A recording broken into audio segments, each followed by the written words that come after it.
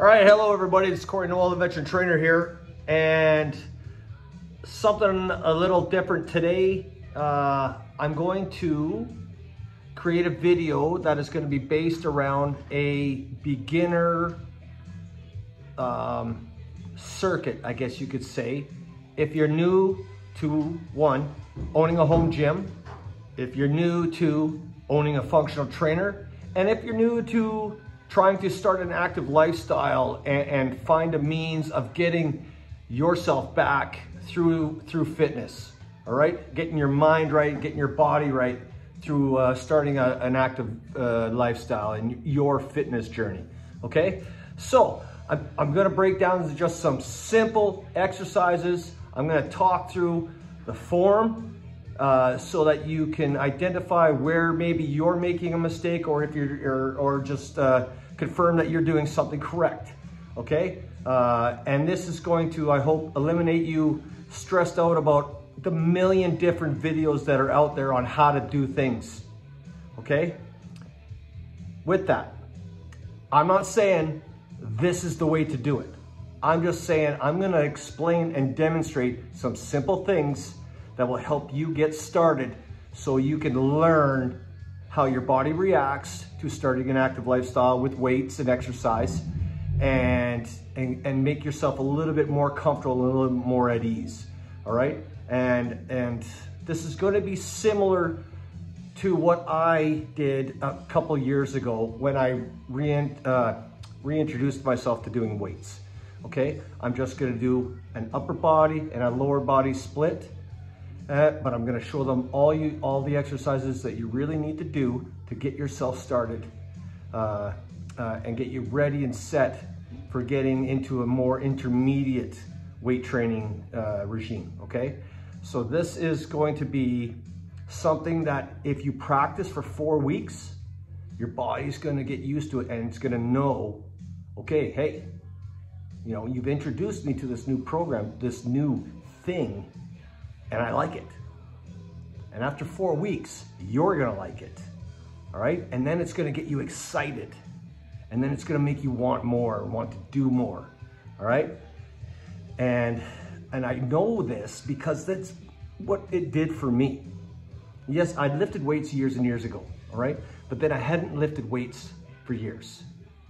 And when I reintroduced myself slowly, because I knew if you rush it, you're gonna fall off the horse, fall off the wagon, and it's just gonna be, you know, miss a day, and then all of a sudden it's gonna be missing 2 days, and then 3 days, and then you're done.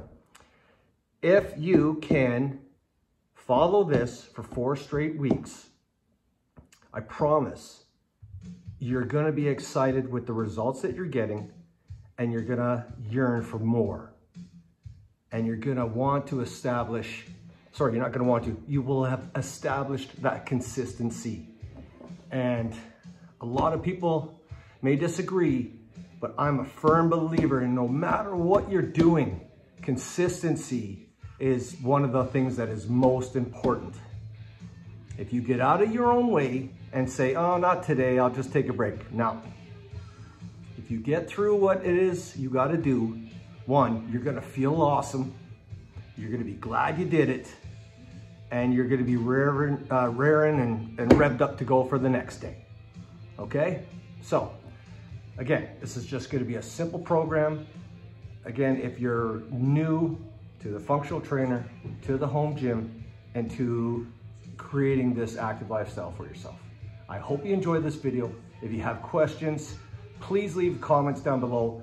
I get back to everybody, all right? Again, I'm no Jedi master here when it comes to weight training.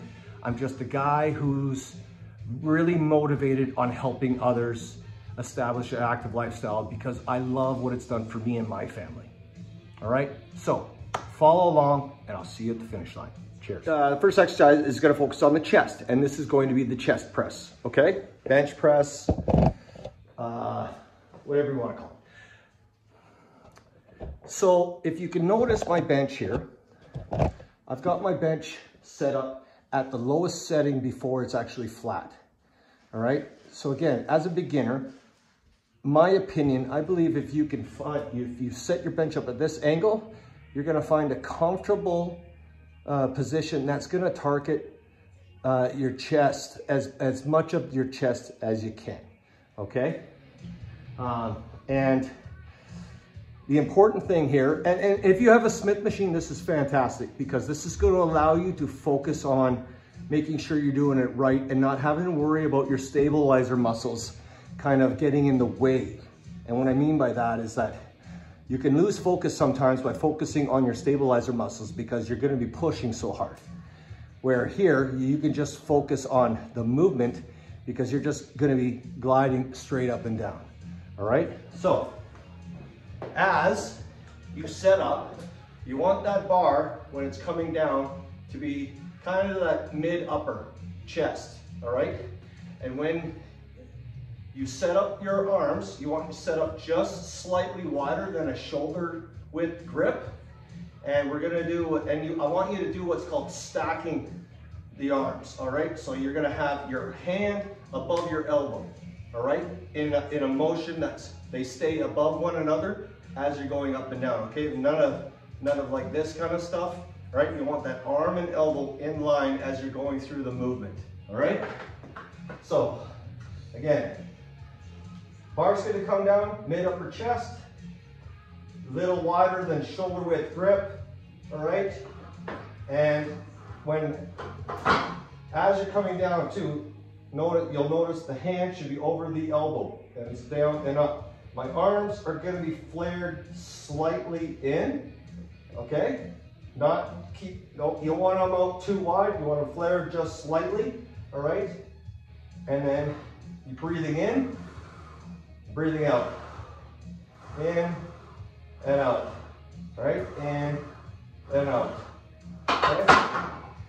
Now, find a weight that's comfortable for you to manage 12 to 15, all right? This is gonna be an excellent way of shocking those muscles and waking them up and saying, holy cow, all right? I'm doing something I haven't done in either a long time or forever, all right? Okay, so try that one out first. We're gonna chalk that down as exercise number 1. Okay, so next exercise is going to be back, and it's going to be the lat pull down, okay? Hopefully, again, I'm gearing this towards the fact or the idea that you may have a functional trainer with cable machines or with cable accessories and attachments on it, okay? So, if so, lat pull downs is going to be an excellent exercise for your back that's going to target like 4 or 5 of the muscles within your back, okay? Granted, do this properly, all right? Okay, so you can see here, I've got the knee pads that will help keep you in place. If you don't have this, that's okay, all right? There's ways that we can work around this, all right? And I'll explain that to you in a minute. But if you do have the knee pads, you know, you slide into your position, you pull the knee pads down over your legs to hold you in place. And that's all it is to prevent you from being lifted up as you're going through the negative movement, all right? Okay, exercise number 2 is the back, all right? And the exercise we're focusing on here is the lat pull downs, all right? This is an exercise, and this is an excellent exercise that's gonna focus in on like 5 of the muscles throughout your back. Granted, you're performing it correctly, okay? So like I said, medium to probably just a little bit wider than a medium width grip. Overhand grip, keeping your back slightly arched, and then pulling down and squeezing your shoulder blades together, and then back up under control, but not hyperextending your arms. Down and up. Down and squeeze and up. Okay? Make sure to breathe through the movement. Exhaling and inhaling, all right? Do not hold your breath.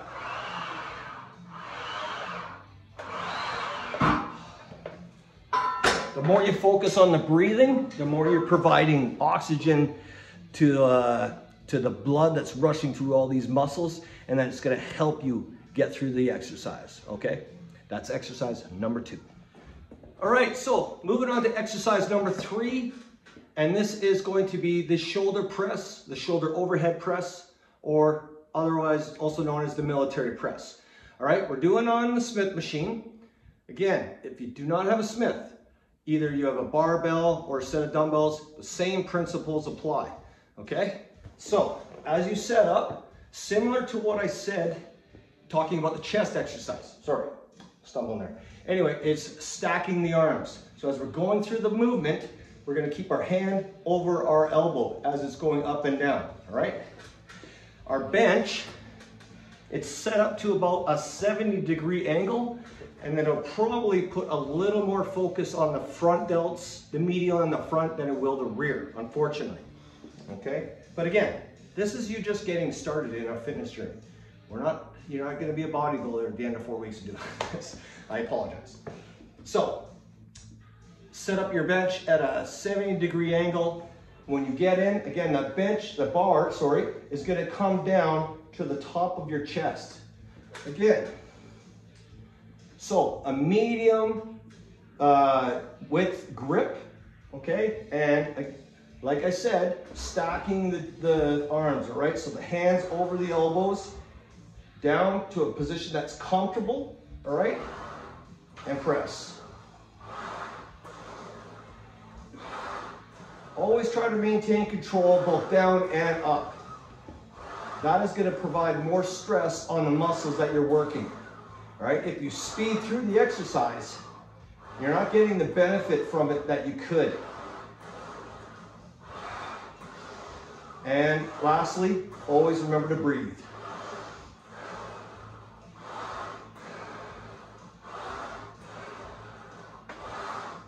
All right, and again, bring it down to a point that's comfortable for you. If it's not comfortable or there's pain or something to that matter, as you're bringing that down, don't go that low, okay? I've talked to my chiro and physio about this on many different occasions, that if there's certain injuries that you believe may prevent you from doing exercises, there's ways to either modify or work around it, okay? I, for instance, have a shoulder injury. But over the last couple of years of physio, chiro, and weightlifting, I've been able to improve that range of motion, all right? So just something to keep in mind. All right, so exercise number 4 is gonna be triceps, okay? And we're going to do the straight bar tricep press down, or the tricep extension, all right? And this is going to help to focus on this little horseshoe, or the outer tricep, as well as the long head of your tricep, okay? So, if you have a short bar like mine, this has got knurling on it. Perfect position for you to grab, all right, when you're getting set up for your movement, all right? Important fact here is the platform or the base that you're setting up for this movement. So I have my feet at shoulder width apart. Something to take note of before we get right into it though. This is as high as my machine sets up, okay? So this is a little bit of an exaggerated movement, and some people will kind of frown upon it. I've learned this from Chris Bumstead, who's the 4-time Mr. Olympia Classic Physique. He does the exaggerated movement too, because it really, as long as you're not speeding through it, you're gonna feel that through your triceps. Amazing, amazing, okay? So, you set up back slightly arched. We don't need to be sticking it way out or anything like that. But I'm slightly arched again because of the height here. I'm 6 foot tall, and if I slightly arch my back, it's gonna provide me with the range of motion that I need for accomplishing this movement. All right, so head up, and then as you press down, you're slightly pressing out and away from your body, okay? You're not pressing it down into your body, okay? We're pressing down and away, all right? So, and at the bottom of the movement, you're flexing those triceps. You know, you're squeezing those triceps, all right? And as we come up, normally you would say to stop here, okay? But we come up because I'm gonna do this exaggerated, then bring it back down again, all right? And then bring it back down. We're not flying through the movement, and it's not momentum. It's just providing a little bit more range of motion to target a little bit more of those triceps, okay? And then lastly, as always, breathing. Focus on the breathing. Everything you do, breathing is so much more important than people give it credit for. The worst thing you can do is hold your breath.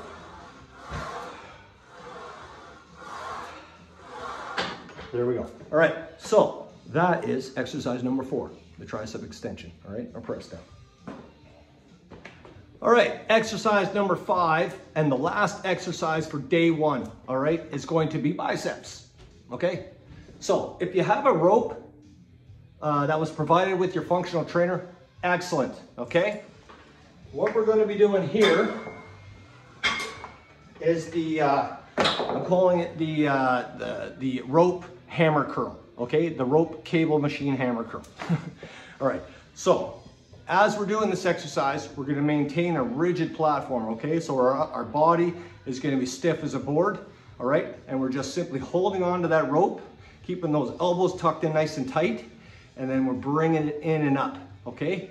I'm gonna stand probably a 45-degree angle from the cage, all right? And that's gonna provide a good amount of resistance through the whole movement, okay? Through the positive, through the positive and the negative, all right? Just like this. All right, so grabbing your weight, again, comfortable weight. So you can see I'm at probably, the rope is, or the cable is at about a 45-degree angle. Elbows tucked in and just up, all right? Getting that full squeeze.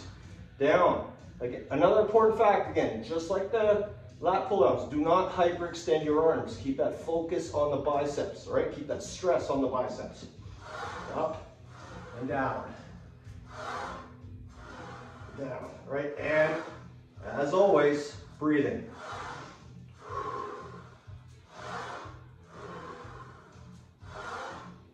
That squeeze at the top.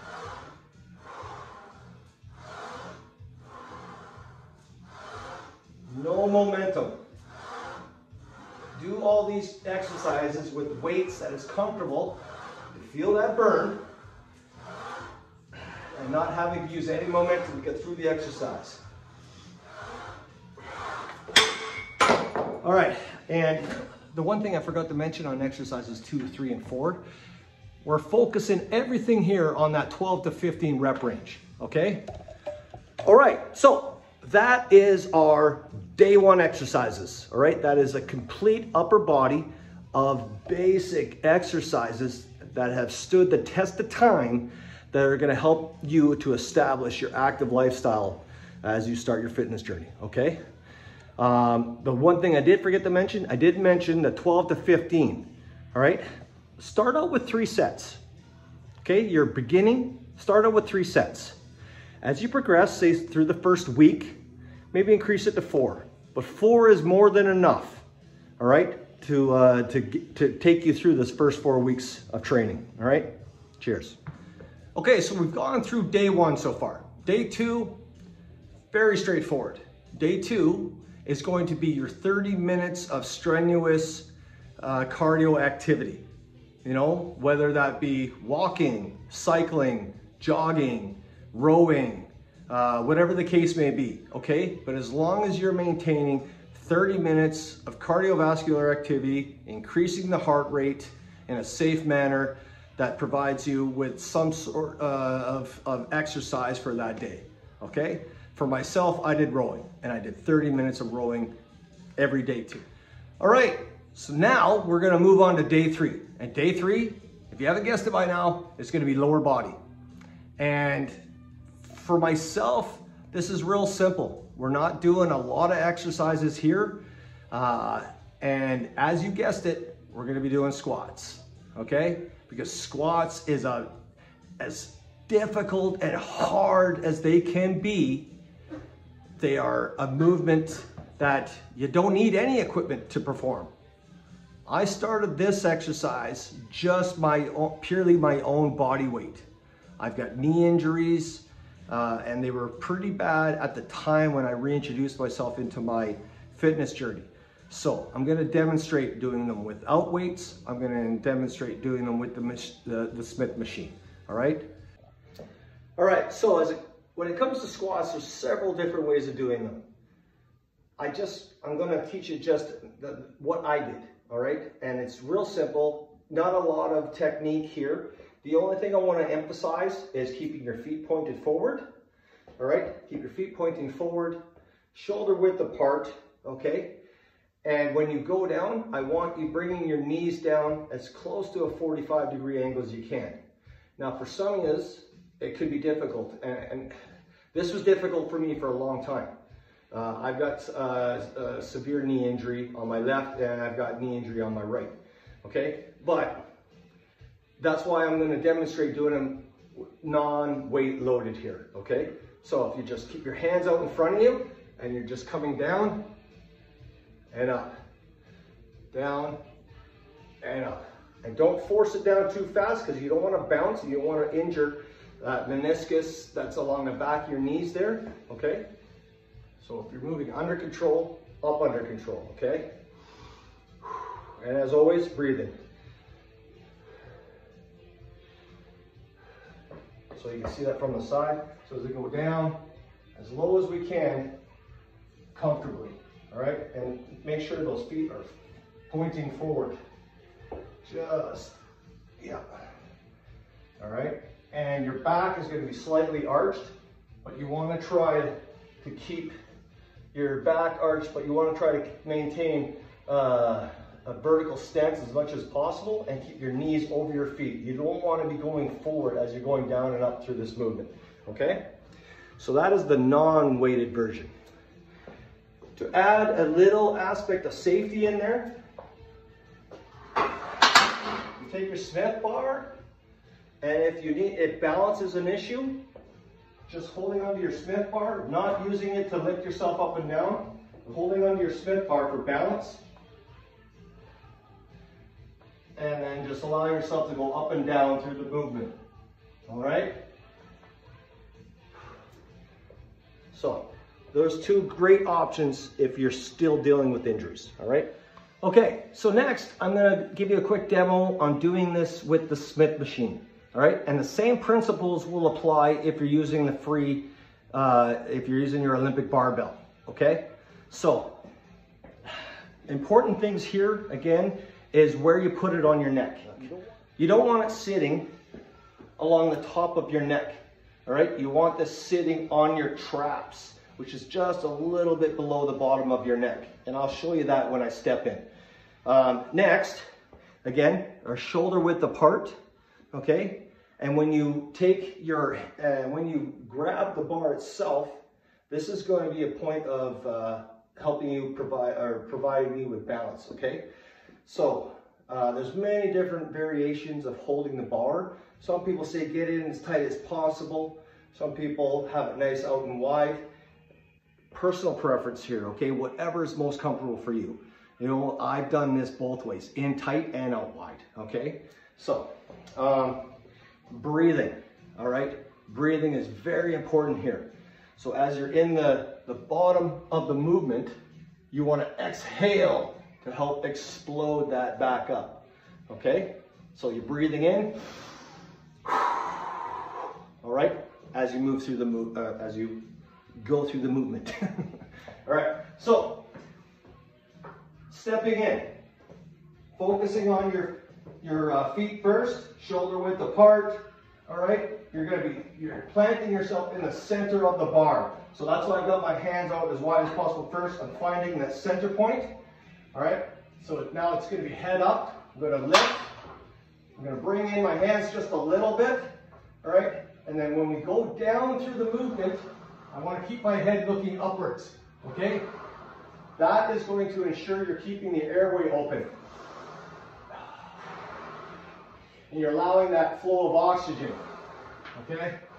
You keep your head down, it has a better chance of closing off your airway. Not giving you the oxygen, not allowing you to take in the oxygen that you need. All right, so again, as you go down, you're sticking your butt up to the back, keeping your back arched, and you're keeping your knees hopefully over your feet as much as possible. You don't want to lean forward during this movement. They're a very taxing exercise on your whole body. but I swear that you are gonna love the results and that you're gonna appreciate starting at square one and focusing on working on your technique and your form first as you progress through the weight load, all right? So that, if you can aim again for the 12 to 15 rep range, here I was doing 5 to 6 sets, okay? And it was a combination of just non-weight loaded. And then as I introduced weights, I was doing a couple sets without, and I was doing 4 or so sets afterwards, all right, on the bar with some weight. And it was very light, okay? Do not let your ego get in the way. Focus on the movement first before you start increasing that weight load, all right? And you'll reap the benefits, okay? That was simply day 3, all right? All I did was squats, all right? And as you know now, if you look through all these exercises, these are all exercises that have stood the test of time for decades, all right? And these are tried and true. So these are very simple, not very difficult to harness the proper technique and form, you know, and to help you get on your way to an active lifestyle and to that, and providing you a means of getting to the goals you've set for yourself. Okay, so hopefully this 3-day plan helps to get you started and get you on that path of providing you a means to reaching your goals. Okay, important, the 4 weeks, consistency is the key here.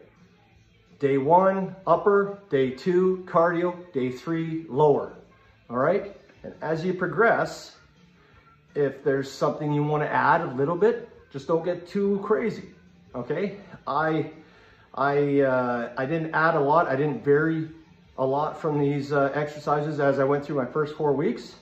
And then once I reached my 4 weeks, then I was like, okay, now I'm ready, you know, to start breaking it down into body groups, all right? So, and we can discuss that one later. Any comments you have, please leave them down below. I hope there was some takeaway here for you as you start your journey and as you just purchased your functional trainer to start your home gym. I'm here to answer any questions and provide you with any help that you need, all right? So don't be afraid to reach out. I answer everyone's comments and I love it, okay? So with that, happy training, enjoy your functional trainer, and Corey Noel, the veteran trainer. I'll see you next time. Cheers, out.